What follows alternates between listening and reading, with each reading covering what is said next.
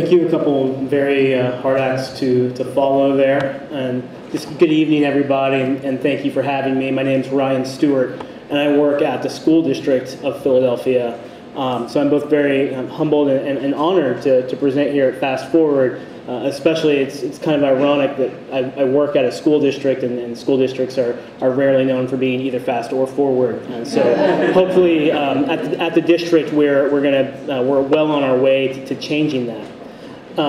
Tonight, I'm going to talk to you mainly. My presentation focuses on school design.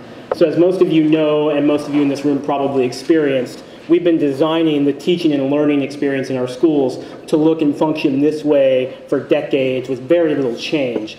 And it should be surprising to very few of us, we see very little change in the results that we get from that. It doesn't work for a lot of our kids.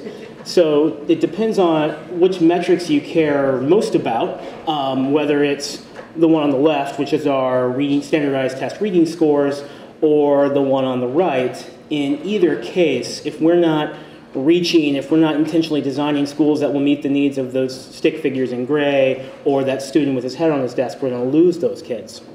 But in Philadelphia, we're blessed to be around a city that has educators who are talented and bright and innovating all the time, whether it's writing books, starting nonprofits, founding companies that are really pushing the envelope about how we're educating and meeting the needs of our kids. But as a district, we don't have a process for harnessing that kind of energy. So take the example of a local high school that wanted to use technology to redesign the classroom experience. And in order to do that, they had to go it alone. Everything from researching the best practices to procurement and IT coordination to just getting the permission to do it.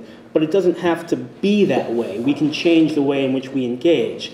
And if we think differently about how we take the energy and the ideas and the passion that are out there and put in place the process and support systems that are necessary to get those energies and those ideas into our classrooms to affect the day-to-day teaching and learning, then we can harness the new ideas, use that talented energy to engage our communities in new ways for new purposes. Because we know that we are in a city that has no shortage of talent, no shortage of passion, no shortage of great ideas. As a school district, it's incumbent upon us to really be intentional about identifying those people and leading them so that they can bring in the kinds of innovations that are going to reach our kids in the ways in which we need to be teaching them and having them learn. And as we think about our action plan, strategic plan moving forward, this is directly in line with our goal for this to be a key component and how we ensure that there's high quality and diverse set of schooling options throughout our city, that we're empowering our best and brightest to lead, and that innovation becomes a core part of our organizational DNA. So this summer we launched the School Redesign Initiative, and we put out to our teachers, educators, school leaders, and parents the opportunity to research, develop, and propose a way for them to reimagine the teaching and learning process for those schools, and to give them the time, resources, and support that they will need to bring those ideas into implementation in the school building. And we've, as a district, have engaged in many school improvement efforts over the past and have intentionally tried to build off of what we've learned so we can have an innovation that builds off of past failures but also charts a new course for how we leverage the talents of our city in service of school improvement. Now, we're very early in this process. We're only a few months in, but we have some really encouraging signs, both from our parents, our teachers, and our school leaders, and from our community and professional partners. We're seeing a heightened sense of engagement, enthusiasm, and creative activity around what their schools can be. Because we like to imagine when I'm 5 years from now and I'm presenting at Fast Forward 2019, which is a shameless plug for another invite, instead of talking about just 2 schools or 5 schools that have redesigned their instructional experience for a different way of engaging in teaching and learning, we're talking about 50, 60, 100 schools that remake the way we think about teaching and learning fundamentally, and that provide every student, teacher, and parent with the kind of school that they want, need, and deserve, the kinds of schools where the instruction is personalized, where youth development matters, where there's a strong mission-driven purpose and culture, where talent is nurtured so that every teacher is engaged in an intellectually stimulating, supporting, and challenging environment, where families and communities aren't just welcome in the school, but their active and ongoing participation is a key and foundational element of the school's success, and where everybody's constantly thinking about how we get better and constantly looking towards how do we reach our kids in the ways that we need to. So when we think about what's next, I'll be able to tell you a lot more in a week because applications are due tonight. But what might come out of this? Might we see schools that change their traditional curriculum so the foundation is student exploration or student participation in the arts, performing and visual?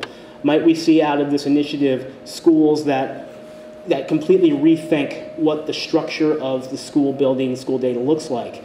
Taking away walls, rethinking how technology and flexible uses of space, people, and time create a new way in which students, parents, and teachers engage in the process of learning and the process of connecting with our vast knowledge that's out there. Might we see schools that focus on building, both the engineers that will build our next great inventions and the entrepreneurs who will build our companies that will power our economy, Philadelphia's economy, into the future? And might we see out of this process new partnerships between our high schools and colleges and community colleges and universities so that students are getting university credit? And might we see schools that decouple learning from the physical side of the school building so that our best classrooms are laboratory partnerships and community service?